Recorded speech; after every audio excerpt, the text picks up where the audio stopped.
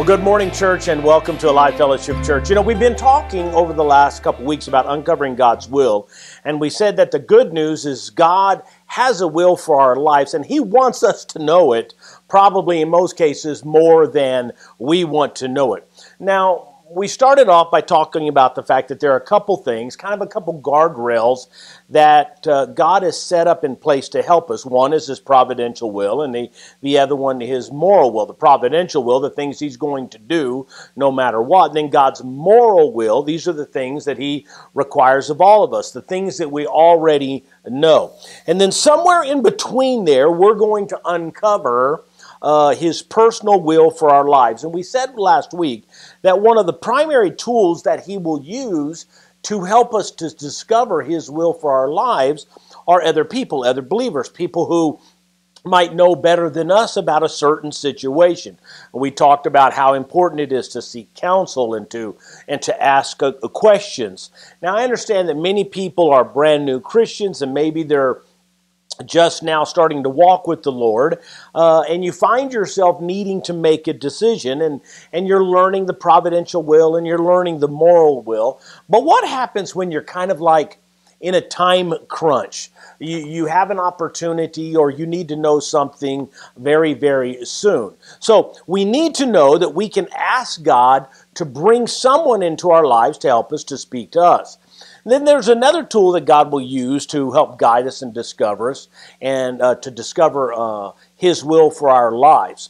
The other primary tool that God will use to guide and direct us is His Word, the Bible. Now, here's the problem. Unfortunately, many times the Bible is misused. There is a tendency to overlook it as a primary tool in trying to help us discover God's will for our lives. So what I want to do this morning is I want to talk about, for a few moments, that particular aspect. And so here's the question. How does God speak to us through the Bible? How are we to use the Bible to determine and to figure out God's will for our lives? Now, King David certainly understood this. He mentioned it many, many times in the Bible. In Psalms 119, verse 15, it says this, I will study your commandments and reflect on your ways. Verse 16, I will delight in your decrees and not forget your word. And then slide down to verse 47 and 77, how I delight in your commands, how I love them. Surround me with your tender mercies so I may live, for your instructions are my delight.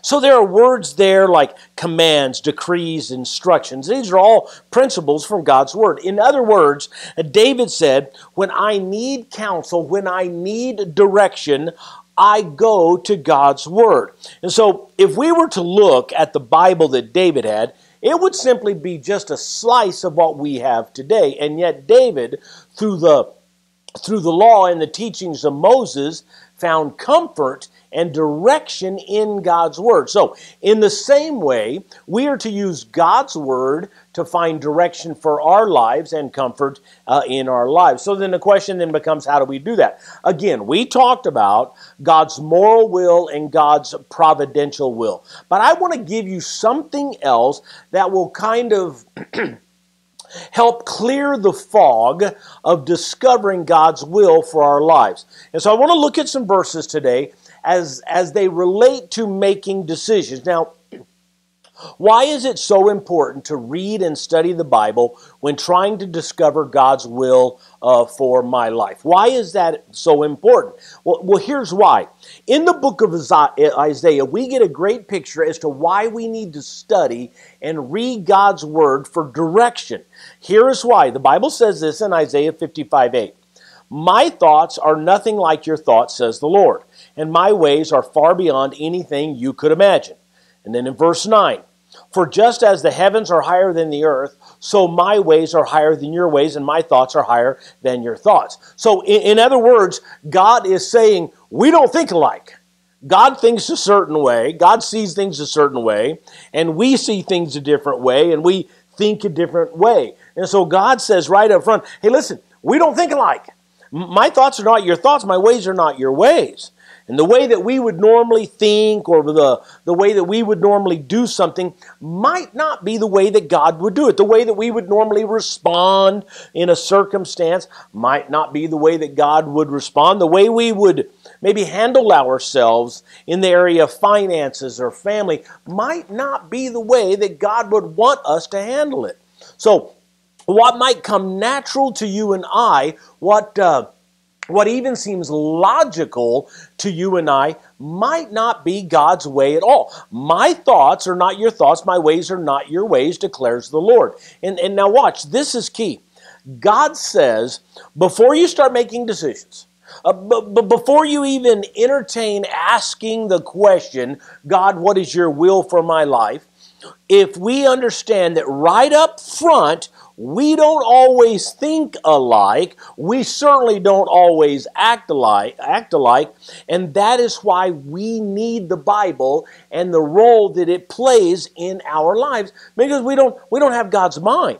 And the implication is this: when it comes to making decisions, when it comes to discovering God's will for our lives, in those situations where we're trying to use maybe our own reasoning power and logic, when it comes to discerning God's will, our logic from God's perspective may be completely illogical.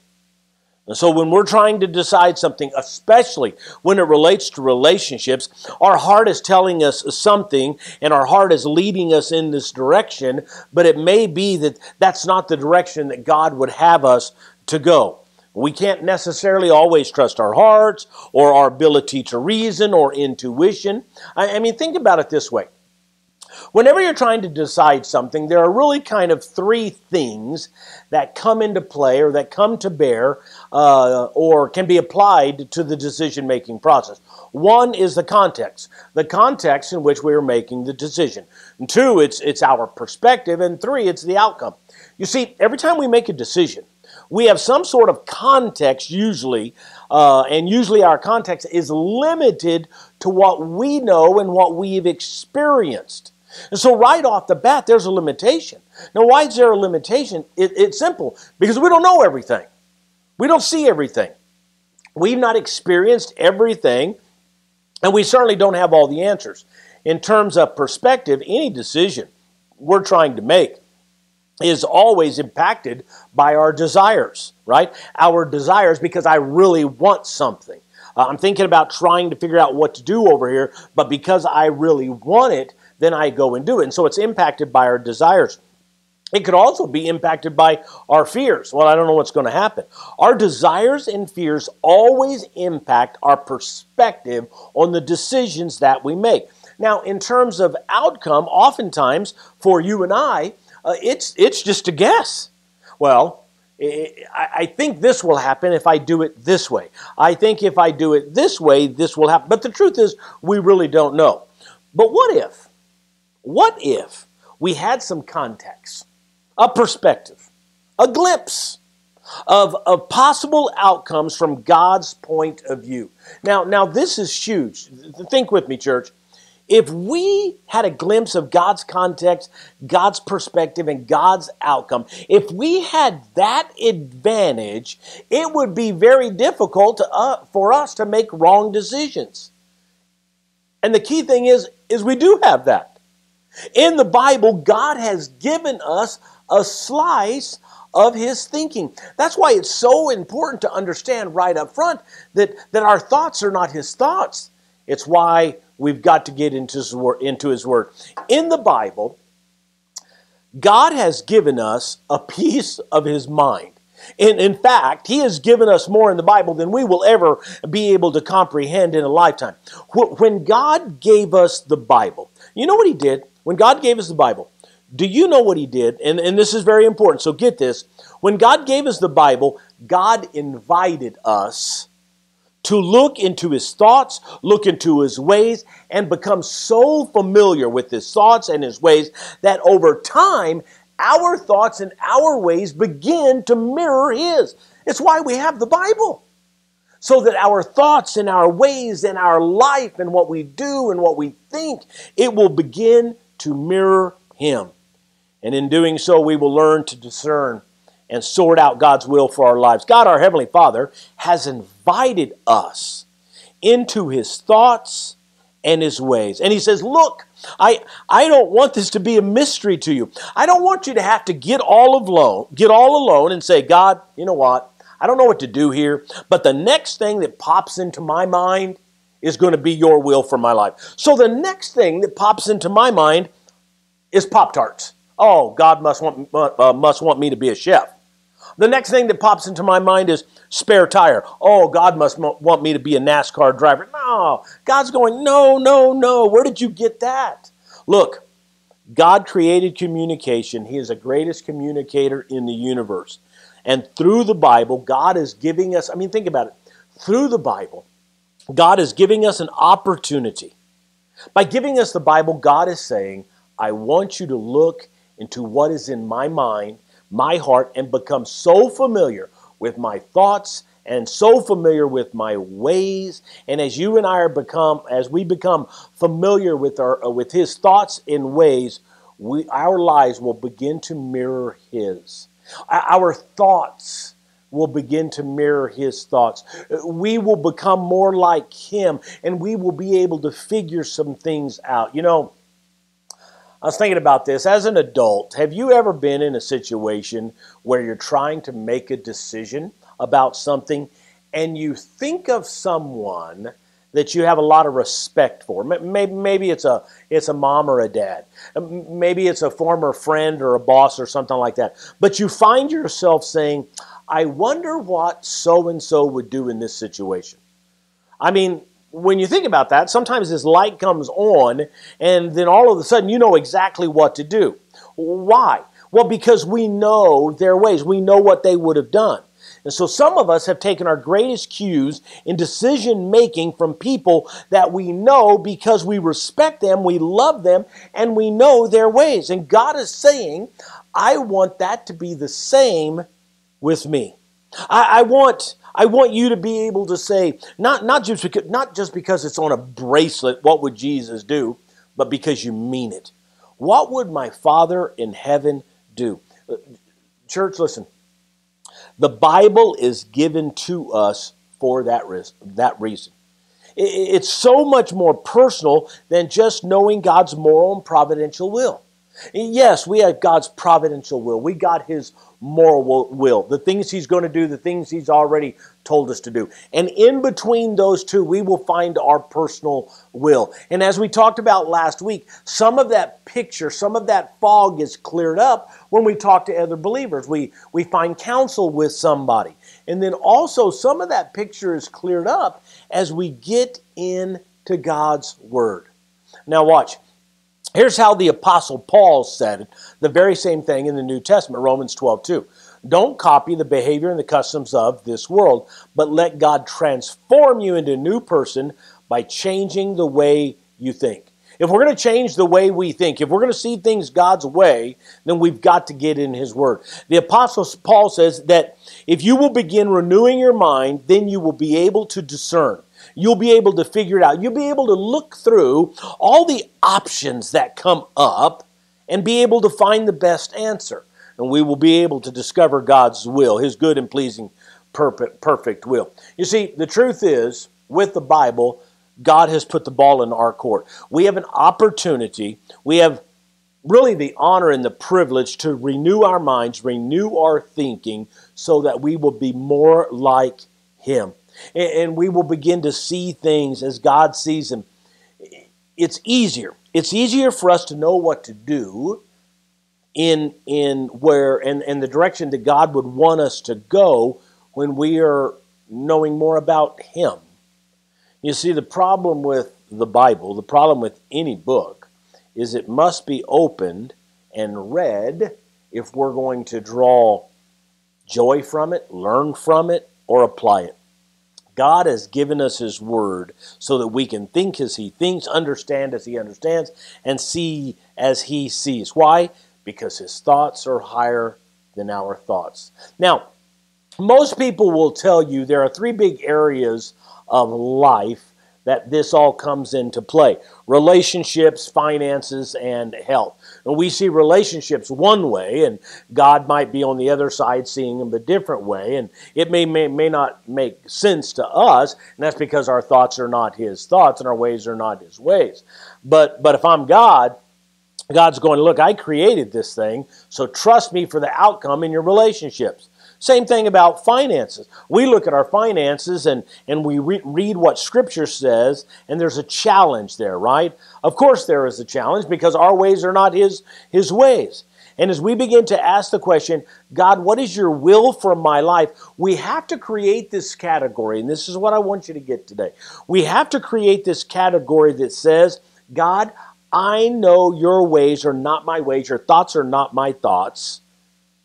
In our thinking and in our praying, we must begin the decision-making process understanding that God and us think differently. And that is why we have to get into His mind. We have to get into His ways. We have to get into His Word. And the Bible will help us discover God's will for our lives. It all begins with you and I reading and studying the Bible. Now, why do we need to read and study the Bible? Why is that important? Well, in Scripture, we kind of see some things as to why it's important. The first one is we read and study God's Word to grow stronger. I mean, 1 Peter 2:2, like newborn babes, you must crave pure spiritual milk so that you will grow. 1 Corinthians 3, dear brothers and sisters, when I was with you, I couldn't talk to you as I would to spiritual people. I had to talk to you as you belong to this world or as though you were infants in Christ. I had to feed you with milk, not with solid food, because you weren't ready for anything stronger. So Paul said, I have to feed you, which tells me that Paul believed in teaching the Word of God. So Paul talks about feeding us milk and meat. So what is the difference between these two? The Bible is not divided. Hey, here's the milk part and here's the meat part of the Bible. The difference is how deep we go in any one subject. Listen, growth is necessary if we're going to uncover God's will for our lives. Why do we need to study the Bible? So that we will grow stronger and deeper in our relationship with God. And there's a second reason that we need to read and study the Bible, and that is this: to defeat sin. To defeat Satan, you and I must get into His Word. Nothing else is going to work. In Paul's letter to the church of Ephesus concerning Christian warfare, he said this, and you guys all know this in Ephesians 6:17. Put on salvation as your helmet and take the sword of the Spirit, which is the Word of God. Psalms 119:9. How can a young person stay pure? By obeying your word. In verse 11, I have hidden your word in my heart that I might not sin against you. The more Scripture we learn, the harder it is to sin. Why do we need to study the Bible? To grow stronger, to defeat sin. And then number 3, to prepare to serve Him. To prepare for service. Listen, to serve God properly, we must know how to serve Him. Otherwise, we're just going to make a mess of things. And how do we know how to serve Him? It's in His Word. 1 Timothy 4:6. If you explain these things to brothers and sisters, Timothy, you will be a worthy servant of Christ Jesus. So if you're trying to uncover God's will for your life, in the area of serving and service, we must understand that will depend on us reading and studying God's Word. Fourth reason we need to read and study the Bible is to be blessed. Life is filled with so many ups and downs. But I have found in my life, the more I read, the more I study God's Word, the less I am affected by the circumstances of life, and the happier I am. Psalms chapter 1. Oh, the joys of those who do not follow the advice of the wicked, or stand around with sinners, or join with the mockers. Now watch. But they delight in the law of the Lord, meditating on it day and night. You see, we study the Bible to help us grow, to defeat sin, to be prepared to serve Him, to be blessed. And then number 5, we study and read the Bible so that we can help other people. Not only will you be able to find direction and wisdom and help for yourself, but you won't be able to help others discover their will or a direction they need to go without God's Word. I mean, look at this verse in 2 Timothy chapter 2, verse 2. You have heard me teach things that have been confirmed by many reliable witnesses. Now look what it says. Now teach these truths to other trustworthy people who will be able to pass them on to others. Now you remember last week we talked about going to someone for help, going to someone godly for counsel or for help. What if someone came to you? What if someone came to you trying to seek God's will for their life, or maybe they're looking for some wisdom, for some direction? The 2 Timothy is for you. That we have been taught these things so that we would be a reliable witness, so that we can now teach them to other people. And as we begin to read the Bible, we have got to move beyond just pulling it out and reading it normally. I mean, many of us read the Bible in sort of a touchy-feely way. We kind of go, oh, I love that. I'm going to put that on a coffee cup. Now, there's nothing wrong with that. That is awesome. But I want to challenge you today. I want to challenge all of us today to begin to read the Bible and also look for principles while we're reading it. Do you know what a principle is? A principle is an unchangeable truth. A principle is the way that God operates. A principle is the way God has put things together. They are timeless truths. Throughout the Bible, there are principles. Well, Pastor Wendell, what is the difference between a principle and a command? I think that's a great question. The difference between a principle and command is this. A command says, do this. Or a command says, don't do that. A principle says, let me tell you what's going to happen if you do this. Or let me tell you what's going to happen if you don't do that. So they are different. You break commands and you can disobey commands, but you don't, now watch, you don't disobey a principle. The principles are always in effect, just like the law of gravity. It is a principle. Gravity works whether you know about it or you don't. Gravity works if you believe in it or if you don't believe in it. If you quit believing in gravity, nothing's going to happen to gravity. Gravity, it is right there. It has nothing to do with what you and I believe. So the challenge for us is, as we open the book, as we open God's Word, to help us narrow and see God's will. We have God's providential, we have His moral will. We have other people seeking counsel that would help clear up the picture, clear up the fog, and we also have God's Word to help clear up the fog. And the challenge for us as we open the book is to ask the question, God, I want to know your ways. I want to know your thoughts.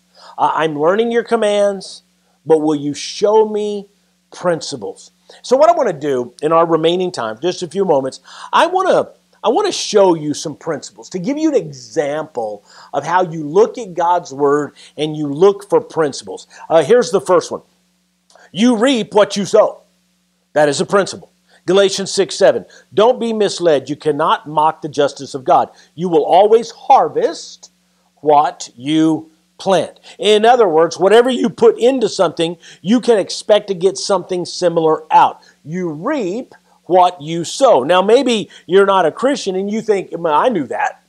I knew that completely. I don't need to know the Bible to know that you reap what you sow. Well, where do you think it came from? It's a principle. Here's another principle. The people you spend time with will impact you. It's another principle from the book of Proverbs, 13:20. Walk with the wise and become wise. Associate with fools and get in trouble.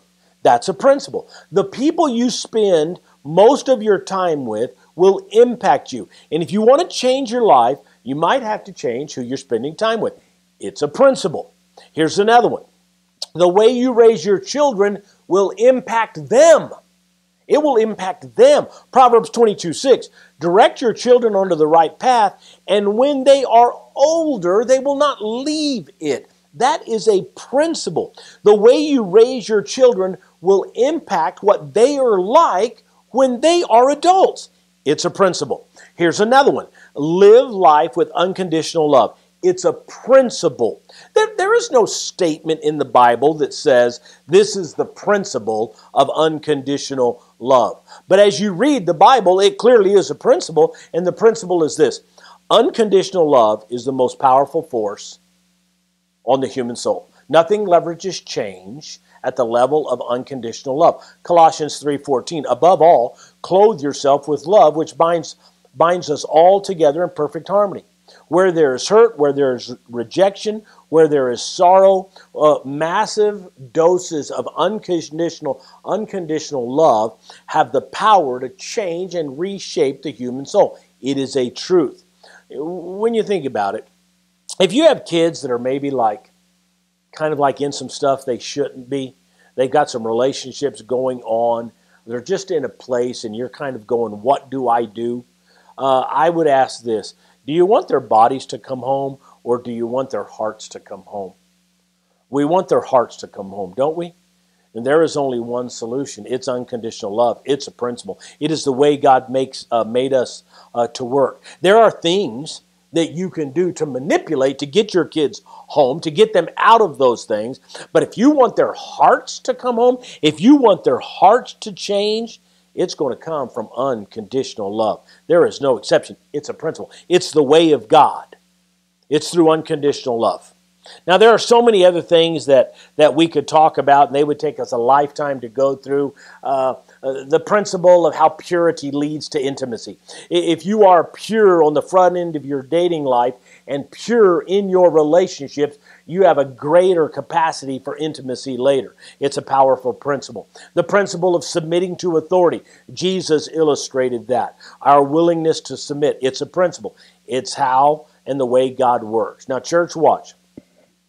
The more familiar we become with the principles of God's Word, the easier it is to discern and figure out God's will for our lives. And listen very carefully as I close. Every single decision you make, every single decision that you make in some capacity is going to cross with a principle from the Bible. And the more familiar we are with His ways, with the ways of God, the easier it is to discern the will of God when it comes to making decisions. So that means we've got to read the Bible differently. Begin understanding the necessity of studying God's Word and begin to look for principles. When we do that, here's what will happen. It will allow us to see through the fog. It will allow us to see through our at times twisted perspective, and it will allow us to clear away some of the noise.